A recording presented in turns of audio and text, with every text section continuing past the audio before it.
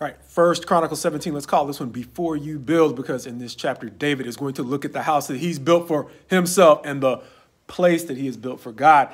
And he seems to be at least a little bit embarrassed about the fact that he's gotten a tent for God's ark, but a house that seems super nice in comparison.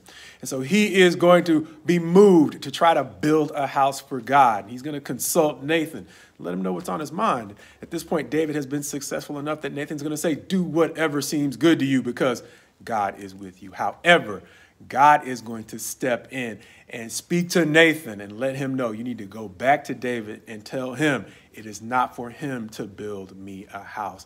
However, as we've mentioned before, this is not the first time we've heard this story. God is going to encourage him instead of allowing him to build a house. He's going to give him a snapshot of the future, letting him know through Nathan that even though it's not for you to build me a house, I've taken you from looking after those sheep to basically make you a prince over my people. I have been with you as I have basically leveled your enemies before you, and I will continue to be with you as I make your name great.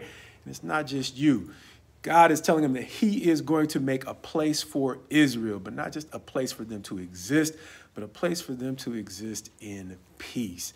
And so he is going to even more subdue David's enemies before him, allowing him an heir that he is going to, as it's going to say, raise up, and not only raise up, but establish, for whom he is going to make a firm foundation moving forward. And it is that heir who is going to build a house for the Lord. But the thing to understand is after David gets this encouragement, I'm pretty sure we've already mentioned that part of his thanks here is similar to the thanks we've seen in the previous chapter, where he itemizes the things that God has said he is going to bless him with. And so his thanks goes beyond just a generalized thanks, God, to a specific appreciation for the things that God is giving him. And so in itemizing his thanks, it seems that David is going beyond mere gratitude to show the way in which he intends to care for the things that God is about to give him. But as life goes, it seems that every high, and this being a high point of God's encouragement to David,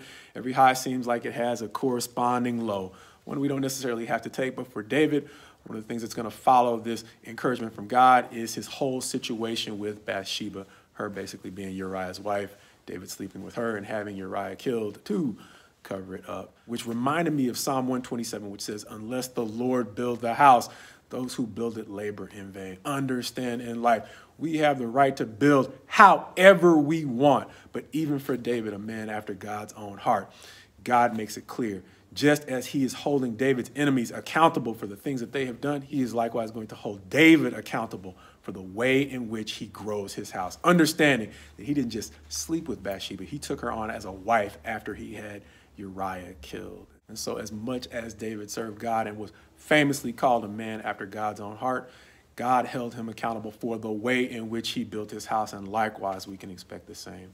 God will hold us accountable for the way that we build, even though we are free to build any way we want. And the value in chapters like this sometimes seems to be the way that they can give us a moment to pause and ask God to help us see the ways in which we might actually be building in ways that deprive our homes of the peace they actually deserve.